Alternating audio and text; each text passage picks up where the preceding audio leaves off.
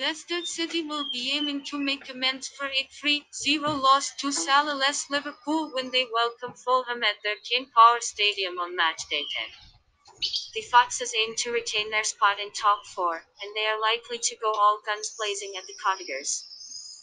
Despite failing to impress in the defeat to Liverpool, Jamie Vardy will be the man to keep an eye on in the home team.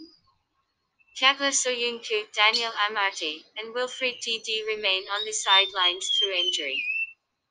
Fulham, on the other hand, do not seem to be competitive at this level, with the team collecting only 4 points from possible 27.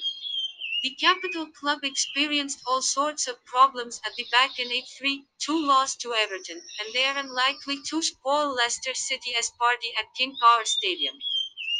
The good news for the visitors is that Abubakar Kamara returns from suspension. Prediction: C0.